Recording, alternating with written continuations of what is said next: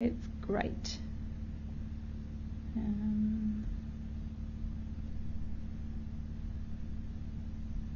The next one is also by Jonathan Harris. This one is a little bit harder to take. So this is about a whale hunt story where he went out on an exhibition and did whale hunting. And what he did was he took photos the whole time.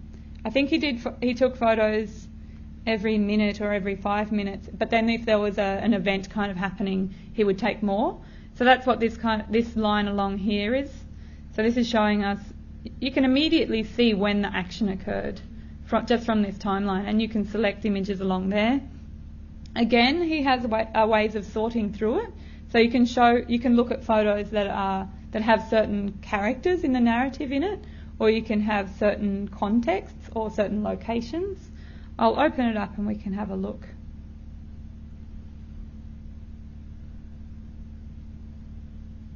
So that's Jonathan Harris there. That's an image of himself. So if we click on this whale, this is how we can sort through and pick the certain things we want. So at the moment I had images that were from this place called Barrow in Alaska. But if I want, I can show photos from the Arctic Ocean. Oh, I don't want all of them selected. So let's have a look at the ones that are from the actual ocean. And then you can have a look through this timeline. This is where it's likely to be a bit more disturbing.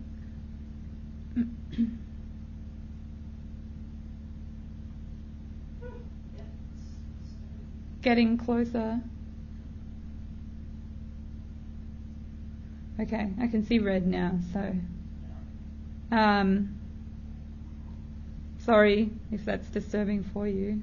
I'm trying to figure out how to get to the home page, because at the home page you can see all of the photos at once, and you can see it in another form. So you can see it like this, and it's really interesting the way the colours in the images, you can read immediately kind of what might have been going on, and then you can go through and just pick.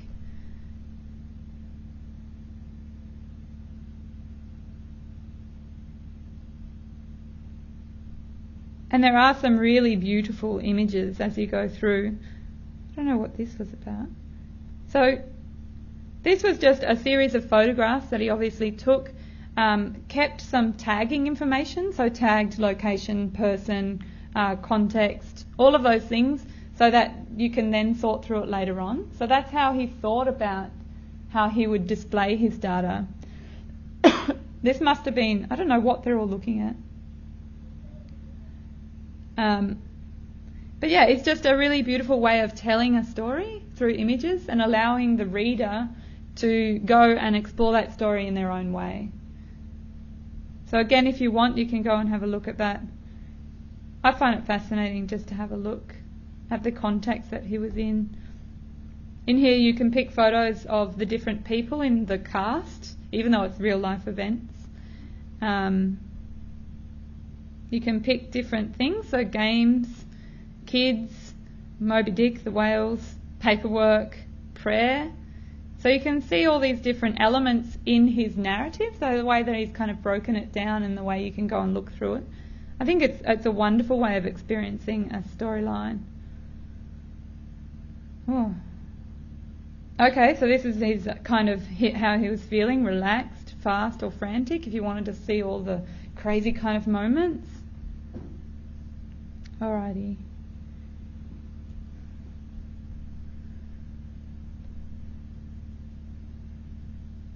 This one is a favourite of mine, and whenever I show it to students they always just sit on it for half an hour and I can never get their attention back. But you can sort through names, so you can search for through names, and it shows you how popular those names have been over time.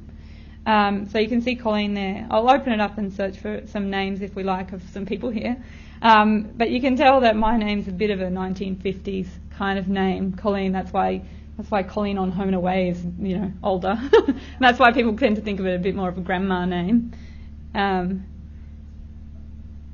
let's have a look.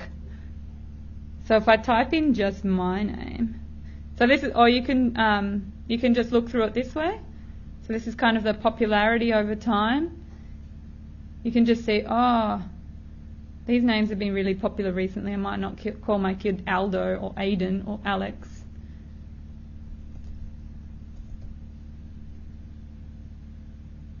See? I should have been born in the 50s, 60s, but instead I was born around here where it wasn't quite so cool to be called Colleen. Does anyone else want their name to be searched? Yeah, what's your name? Anna? A-N-N-A?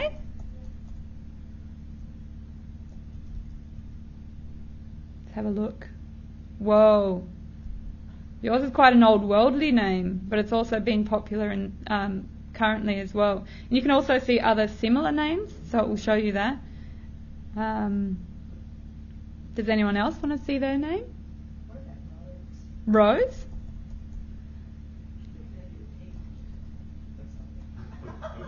You can also do it by just typing in, see, I've only typed the first 2 letters. So some people, when they're thinking of names for their kids, they're like, oh, I like one starting with Z, or, you know. Whoa. So Rose is also quite an old worldly name.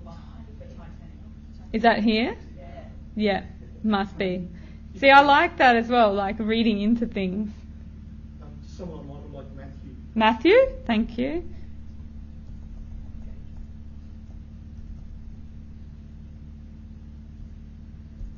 Is it double T? Yeah. Whoa. 80s. He's an 80s child. I thought it would be a much older name. I thought it would have been popular. I wonder what the spike in that was all about. What about just Matt? Matilda was pretty popular back in the days.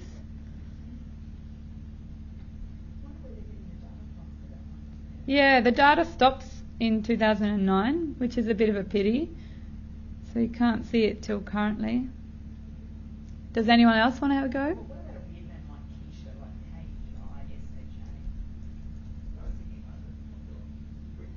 Brittany, yeah. Keisha?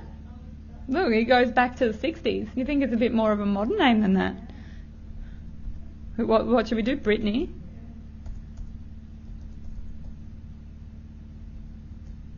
Is it N-E-Y? Sorry.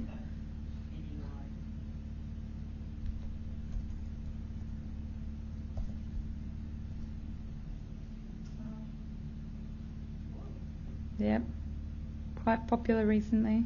So yeah, you can just look for ages on this and get stuck in it. And I really like when you just type in a few of them. Yeah, you could do something like that. Yeah. Yeah, that's true. Or what types of languages of books.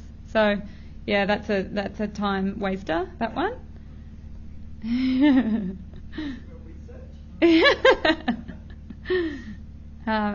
This one is visualizing world history, or it's it's very fascinating. This guy had some videos earlier on, and then a couple of years ago, and he decided to do this interesting thing where he was there in physical space and kind of indicating where things were. So we'll have a look at this. It's a really nice way of kind of telling world history and how things have changed.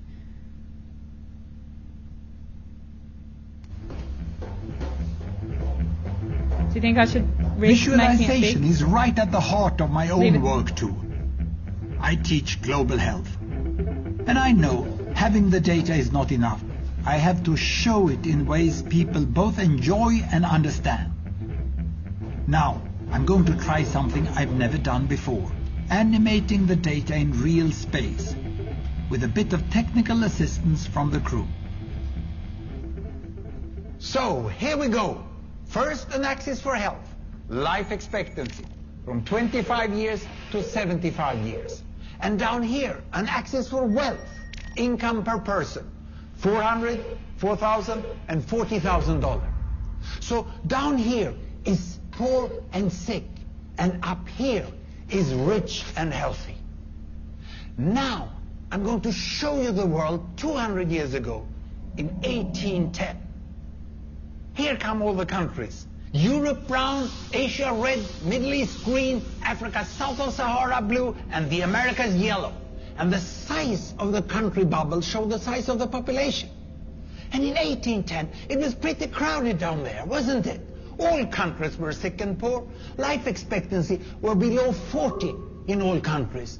And only UK and the Netherlands were slightly better off, but not much. And now, why start the world? The Industrial Revolution makes countries in Europe and elsewhere move away from the rest. But the colonized countries in Asia and Africa, they are stuck down there. And eventually, the Western countries get healthier and healthier. And now we slow down to show the impact of the First World War and the Spanish flu epidemic. What a catastrophe! And now I speed up through the 1920s and the 1930s. And in spite of the Great Depression, Western countries forge on towards greater wealth and health. Japan and some others try to follow, but most countries stay down here. Now, after the tragedies of the Second World War, we stop a bit to look at the world in 1948. 1948 was a great year. The war was over, Sweden topped the medal table at the Winter Olympics, and I was born. But the differences between the countries of the world was wider than ever. United States was in the front, Japan was catching up.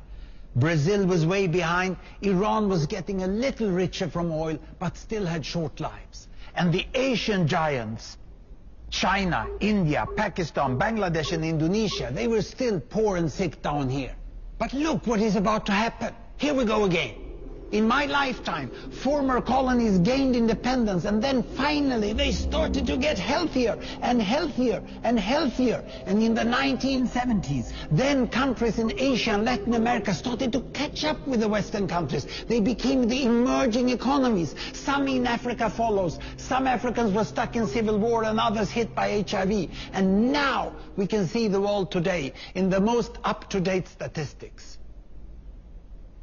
Most people today live in the middle, but there are huge differences at the same time between the best of countries and the worst of countries. And there are also huge inequalities within countries. These bubbles show country averages, but I can split them. Take China, I can split it into provinces. There goes Shanghai.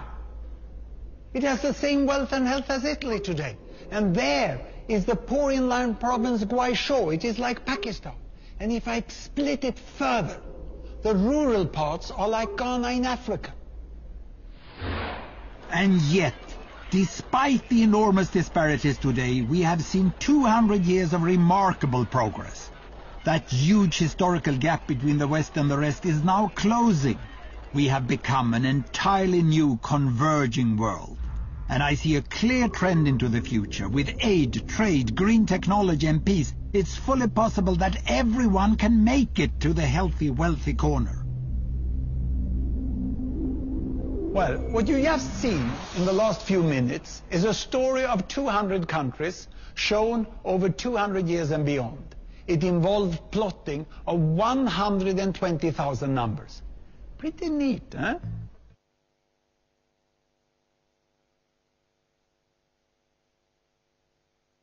But I love the way he tells the stories with the data, so it brings it alive.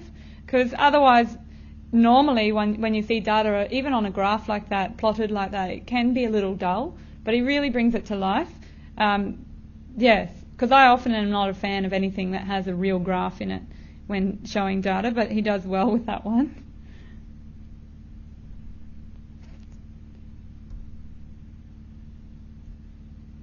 This is one of my favourites because I like